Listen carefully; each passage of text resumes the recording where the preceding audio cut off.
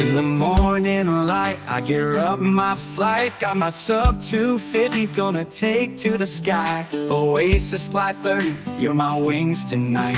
With every Squad quads, and welcome back to another review video. Today we are taking a look at the Oasis Fly 30 frame. That's right, the 30. One of my favourite drones of 2024 was indeed the Oasis Fly 25. So when Oasis, or sub250 sorry, reached out to me and said, would you like to check out our new frame? Jumped at the chance. They did send it to me for free. They haven't paid me for this. They won't see this video before you do, and everything within this video are my own thoughts, feelings and expressions. And if I can just really quickly thank Newer. We are now in our new studio space, and I hope that the quality of the videos will continue to improve and impress. We've moved into the new studio space. It's going to make making videos easier, quicker, and hopefully better quality. So thank you very much, Newer, for that. So the Oasis Fly 30 is a 3-inch FPV drone.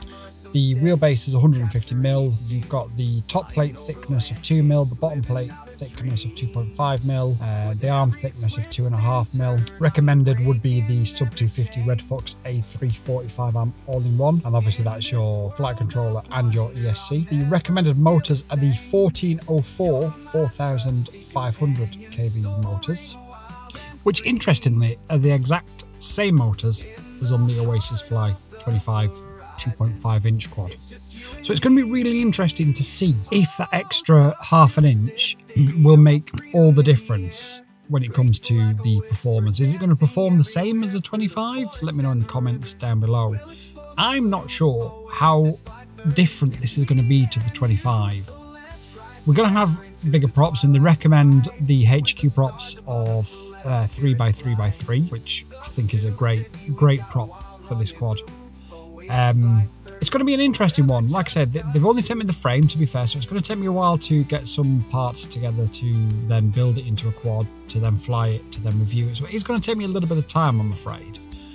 But it's certainly an interesting one. They recommend a LiPo between 530 and 730 MAR 4S.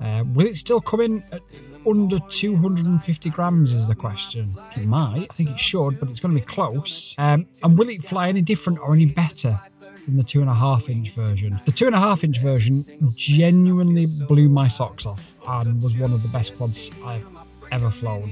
And I genuinely mean that. Will this be any better? Will it fly the same? I really don't know, but we've done an unboxing. We've shown you what you get in the box if you buy the frame. The quality, as always, with everything sub250 is without any question whatsoever. It's all there. It looks really nice. We'll get this built up. We'll get it made into a drone. We'll give it a fly, and we'll come back, hopefully before too long, with a complete finished drone, and we will show you what we think of it, and we'll give you a proper review. Really quickly, big shout out to the members Barry Morgan FPV and Jedi FPV. If you want to join them on the members bench, you do get early access to some content, you get exclusive access to behind the scenes content, and you also get your name or channel shouted out in every video that's over 7 minutes long. Please do drop a subscribe, like, comment and share this video with your friends. And until next time, I'm Quads, you're amazing, peace. landscapes living out a dream. With every twist and turn, I'm breaking.